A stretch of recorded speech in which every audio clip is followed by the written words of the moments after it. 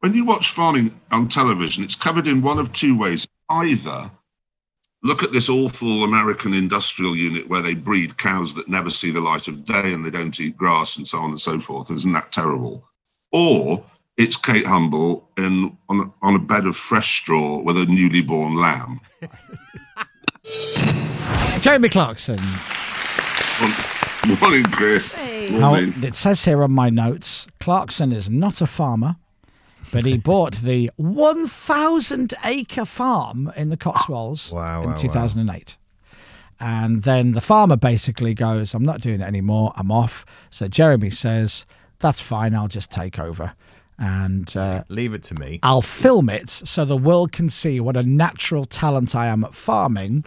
That's pretty much it, right? Broadly speaking, yeah. I really did think, mankind has been farming for 12,000 years now. It must be in our DNA. But it turns out it isn't in mine. Anytime anybody ever bought me a plant or a tree, it always dies. Either overwater it or underwater it, or I put it in the wrong part of the room. So I don't really understand plants. And I never really thought, hang on, if I can't look after a geranium, how am I going to grow 1,000 acres of crops? Without giving too much away, in episode 1, he acquires some vehicles for the farm. That's right. And I don't even know what they are, what they do, nothing. I didn't know. I was buying them and I didn't know what they did. They all just look like something that you'd use to cut your arm off.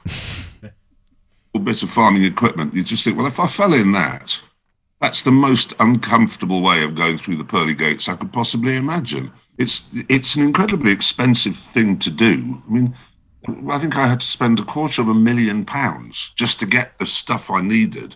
The fertilizer and the seed and the equipment. And so and you really think, God, this had better grow. And then when it's raining, you just think, well, I can't put any of the stuff in the ground. I can't plant it. And it's all just rotting. Obviously, I'm from Yorkshire. So everything that costs more than £8, I think I'm being ripped off. I can buy a watch for £8 and a pair of trousers for £8, a pair of shoes for £8. So everything in my mind is £8. You can even buy a car for £8 if you shop around enough. I always think, oh, that's too much. It's too much. And I get in a panic and have palpitations. And so farming really wasn't ideal for me because I can't grow things and I don't like spending money. Whereas in farming, you're always at the bottom of a hill and whatever needs doing is always at the top of the hill, always. And then when you get to the top of the hill, what needs doing is very hard work. It's knocking a fence post in. I know it sounds simple, but it's so... What they use is prehistoric to do. You just bash it in with a sort of circular hammer. And the hammer weighs more than I do. And you stand there bashing these fence posts. You think, I've got 30 of these to do. Then I've got to get the hammers and nails and not the cross members. And it's just, and then I'll just end up with a fence. It's not like I've built a spaceship or a dustbin lorry or anything useful. I've just built a fence and it's taken me 3 days.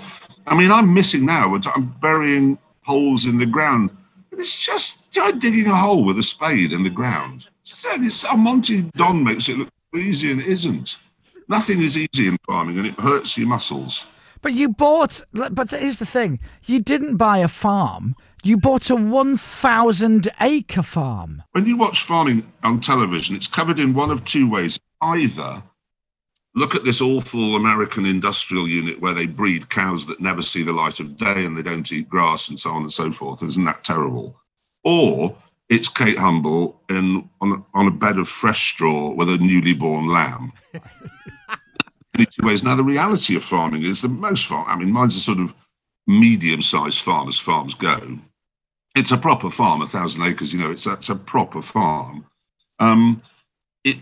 You actually see in this program what farming actually is. I mean, yes, we do have some sheep, but it's mostly wheat, barley, and oilseed rape. Tell me how big 1,000-acre farms is if I'm walking through the farm. I did a perimeter walk last summer, during lockdown. There was nothing else to do. So I walked the perimeter of it, and it took me, I started at 10 o'clock in the morning, and I got back at 7 in the evening.